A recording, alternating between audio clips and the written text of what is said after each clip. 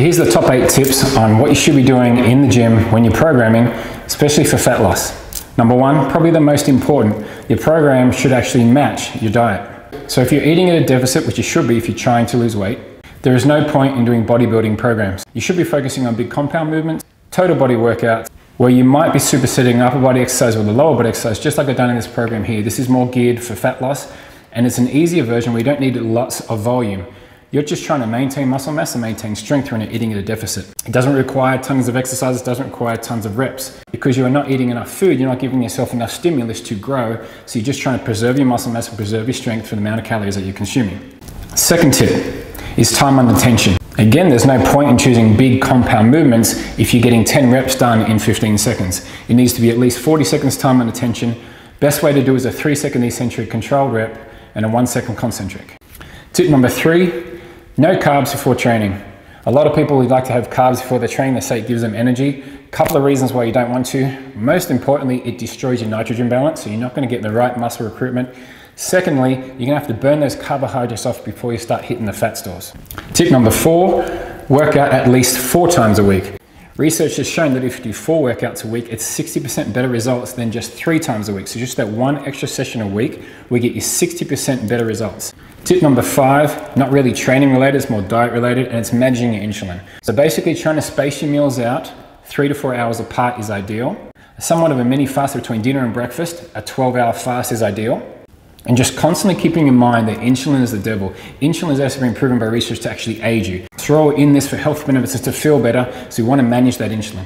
Tip number 6, another one diet related, is actually looking after your liver. Limit the processed foods, limit the alcohol. Already managing insulin levels by spacing those meals out is going to get you on the right track, because your liver is your biggest detoxifying organ in the body. If it's constantly having to detoxify the foods you're consuming, the products you're putting on your body, or the liquids you're consuming, it's not getting a break. So you want to give your liver a break, spacing out those meals, avoid those processed foods, avoid your alcohol.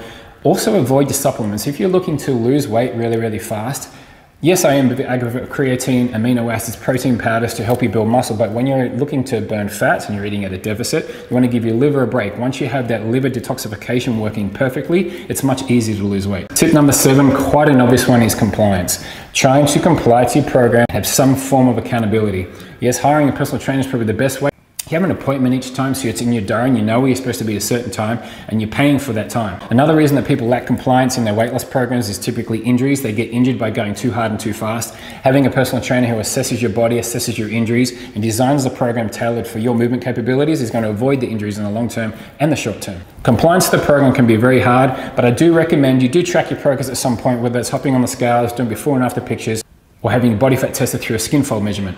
If the measurements of the scales haven't moved in 4 days, that's when I'd like to reassess. It could be the liver, it could be the insulin, you're not spacing your meals out. So that's why it's always good to track. That is really important. And tip number 8, probably not the least important, it's probably a bit more higher up in the rank than I recommend, is actually recording what weights you lifted. Remember, the goal is to preserve your muscle mass, preserve your strength. If you're just guessing each time and how much you're putting on the bar, you'll actually be surprised. When you are eating better, you're going to be feeling better and you're actually probably going to get stronger. So if you're recording your weights, I wouldn't be surprised if your weight's actually increasing each week and you're getting stronger.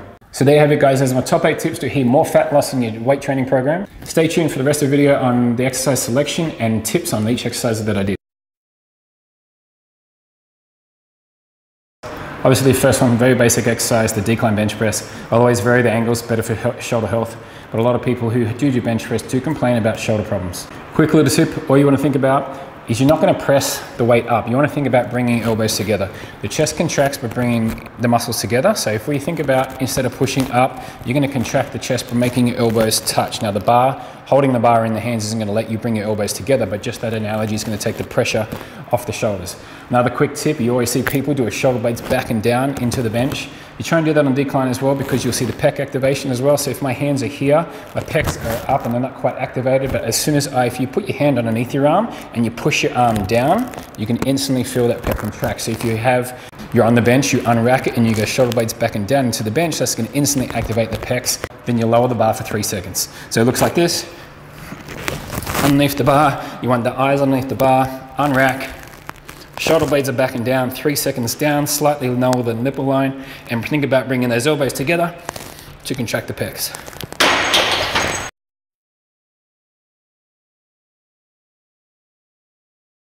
Next one's a trap bar deadlift. I've opted to go low handles for more range of motion to make it a bigger compound movement. From the front, all you want to do, shoulder width stance. You want to make sure you are bending the knees. You're going to come down and grab onto the bar. Hopefully your hands are directly next to your shins. Shoulder blades are back and down. And then from the side, you just want to check a few angles. You want to see that you do have some form of shin angle. So my shin angle is coming out to the front. You definitely don't want zero shin angle. That's going to put more strain through the low back.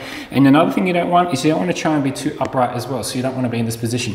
So you can think about an imaginary line with a shin angle, imaginary line with a back angle. They will intersect somewhere up here, but you don't want to have parallel lines in a trap bar. You definitely don't want to have that the lines crossing too early.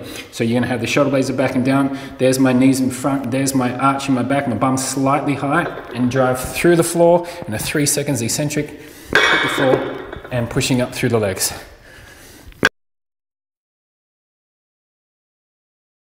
The next one, some shoulder external rotations. Quite an important exercise. Always put some rehab exercise in there. Again, when you're trying to lose weight, you are trying to preserve muscle mass and preserve your strength. You do not want your rotator cuff muscles to decrease in strength when you start to go into the surplus and you're trying to put on size again. So with this one, a couple of key setups are important. You want to make sure that when you position your elbow, there is a crease between your VMO and your kneecap that your elbow goes onto. We want to make sure that from the side that your elbow is slightly lower than your shoulder. So if I bring my knee in too close to me, my elbow is directly the same height as my shoulder. If I take my foot out a bit more, that's where it's slightly lower on my shoulder.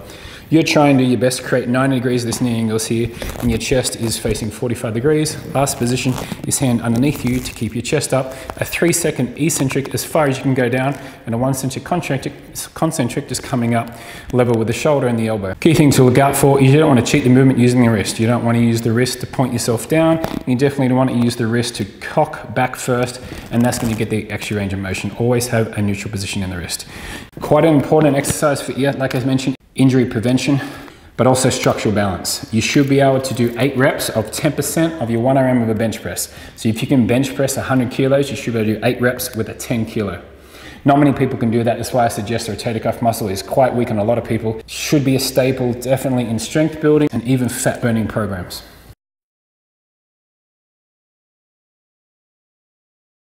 The incline bench press, quite an obvious one. We're doing a 45-degree incline. Again, changing stimulus for the shoulder joint. Really good to go through various different angles. Also the grips, varying, pronated and neutral. Again, good for shoulder health. With this one, there's nothing tricky to it, but you can see I go neutral grip, and on the way down, I supinate it slightly. Again, just to focus on the maximum, the stretch and the hypertrophy of the pec muscles. You can definitely use the same analogy with driving with the elbows together. Another quick point with this one, we mentioned before the decline and trying to take the pressure off the shoulders. A nice little tip for this one is if you can focus on the muscle that you're trying to work. So we are thinking about the muscle lengthening through your chest and shortening. So if you can focus, if you have a mirror in front of you, or you can mentally think about that muscle is just separating and coming together. Again, instead of you trying to avoid that pushing the weight up, that's just taking your shoulders off the bench, and that's where you're going to be in trouble. So and think about this when you're lying down, you got neutral grip. Here I am, I can feel that stretch in my chest, and I can feel the 2 points that I pointed off, and I'm just trying to bring those points together. It won't be a push this time, it'll be more like, I'm just trying to feel like there's my separation, my points going apart, trying to bring them together. It's a different movement. I'm definitely contracting the muscles as opposed to pushing the weight up. It's a different feeling. It's hard to explain, but you have to think about it yourself.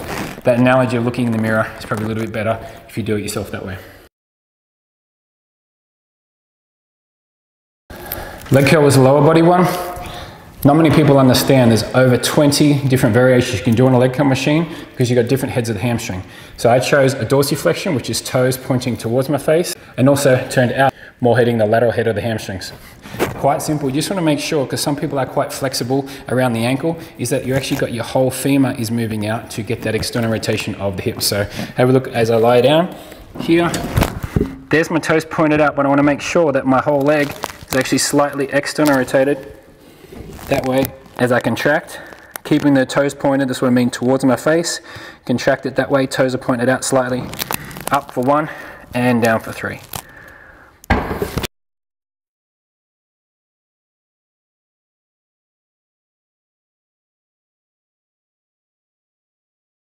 And then the last exercise is what we have called a trap 3 raise. The trap 3 is a series of muscle that helps with shoulder stability around the shoulder blade. It's really good again for injury prevention and definitely maintaining strength. Similar to the external rotation, again, you should be able to get 8 reps on 10 kilos if your bench press 1 RM is 100 kilos.